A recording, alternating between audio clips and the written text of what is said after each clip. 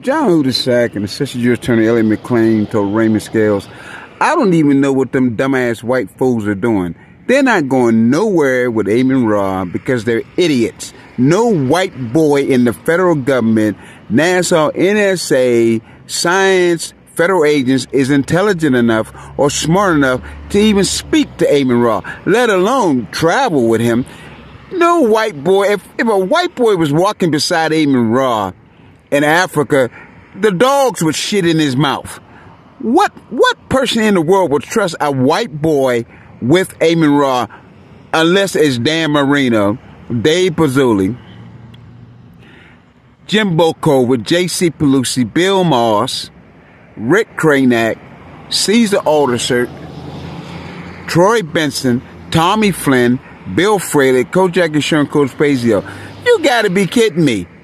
What white boy would even think his ass is smart enough to walk beside Dan Marino and the University of Pittsburgh, the Great House? John Hudasack said, you know what's wrong with these damn fools? These white idiots know their ass is stupid, and they're going to try to pretend like they're going to go to Italy, they're going to travel to Africa and Italy and be with the University of Pittsburgh elect of God. Who in the hell would trust a white boy from the U.S. government to even sit down and let him eat with their dog? You gotta be crazy. Assistant U.S. Attorney Elliot McClain said, John, I'm not thinking about these stupid-ass white idiots. We're gonna promote the file these 3 false motions.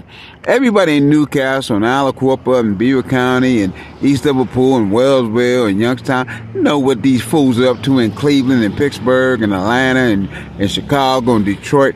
Every black person know what the government's up to, forging the indictment on Amin Ra from the University of Pittsburgh saying he's a Charles Brown from New York City. What fool would believe that? But you got 11 dumbass white juries and 1 dumbass black jury that will believe anything. Assistant U.S. Attorney Elliot McClain told John Hudasack that we'll just call in the U.S. Marshal, let them hear about the black voodoo, let them go ahead and play their little game, force some monetary movements on Amin Ra's head. Then now Montgomery will be moving into her home in the country club of the South from 2025 to 2030, and then she'll move back to her homeland where her dad's from, Kenya, Africa, anytime she wants to after 25 to 2030. And she can keep that house and the house in Newcastle for a storage house if she wants.